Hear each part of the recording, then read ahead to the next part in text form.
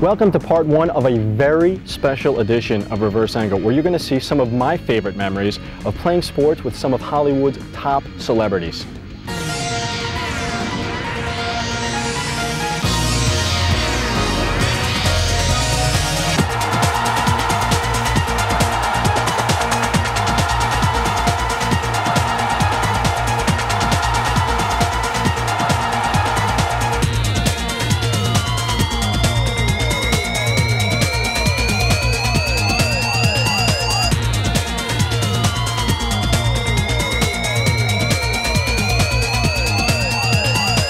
On today's show, Mark Harmon from Chicago Hope, ER's Noah Wyle, Home Improvement's Richard Karn, and Zachery Bryan.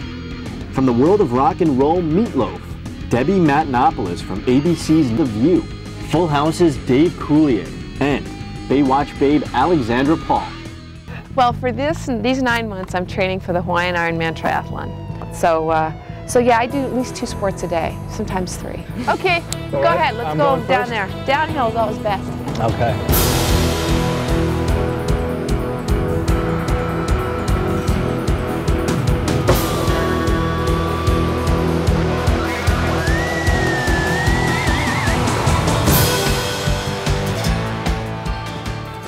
So you joined Baywatch the 3rd season. The 3rd season, yes, with Pamela Lee and David Charvet and Nicole Eggert, and I came out at the same time. So that must have been cool. Was that your big break? No, actually, it was just another job. My first audition, I canceled.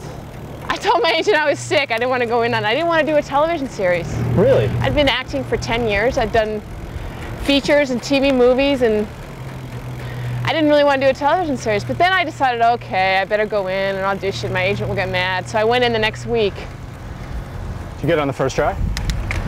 By the time I left the room, they hired me. Oh, unbelievable. I think Hasselhoff liked me because I was tall. That's why. And you know what? People on Baywatch are pretty short.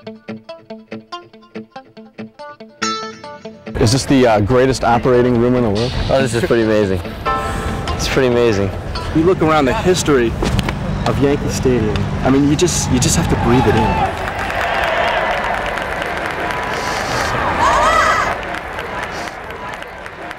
You want me to talk or just breathe it in? No, just breathe it in for a sec. All right, let's go. You want to get in the class? I actually want to get this over with. If we have to do this. Okay, if we got to do it, might as well do it. Okay. Hide me. You hide me. I'd rather do the Halva Nagila thing the whole time. It's much easier. I can do this. It's easy. Oh, easy. Okay, Deb, one more would you rather. One more would you rather. Would you rather watch a porno with your parents or watch a porno starring your parents? Now, wait a minute. As Barbara Walters would say, that's disgusting. From the top. From the top.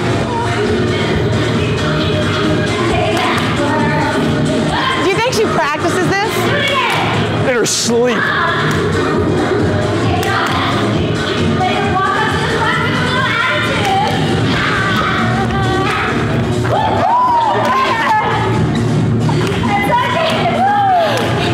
Now, do they dance like this in Greece? Yeah, let me show you how to do runway. It's a perfect opportunity to learn how to do runway.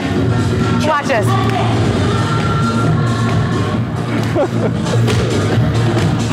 Do runway, go.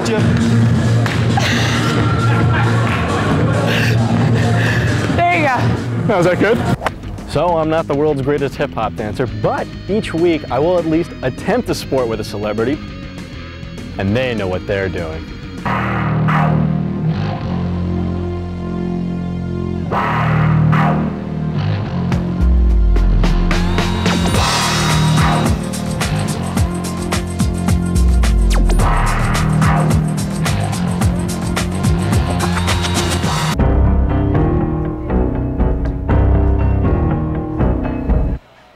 In Alaska once, you had quite a hair-raising experience.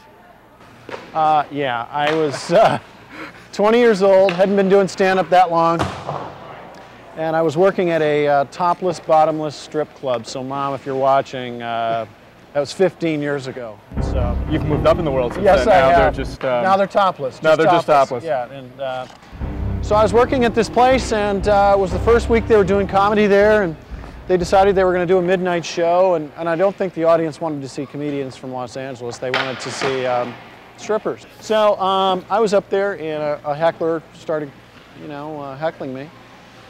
And I started going after him a little bit, and we started sparring, and next thing you know, the guy walked up on stage and pulled his jacket open and had a gun.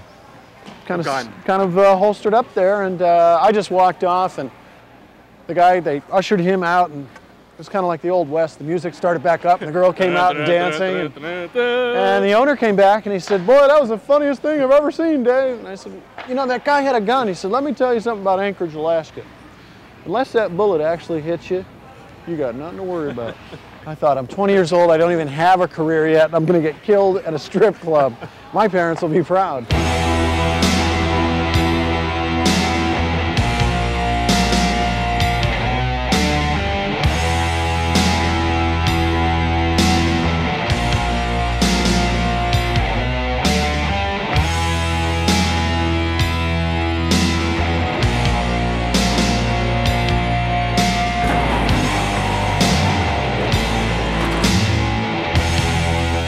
I don't try to do anything. See, I don't ever try to control an audience. I let the audience go where they want to go. You would never, ever, this is something you would never see me do on a stage. And if anybody on my stage ever did it, I'd shoot them.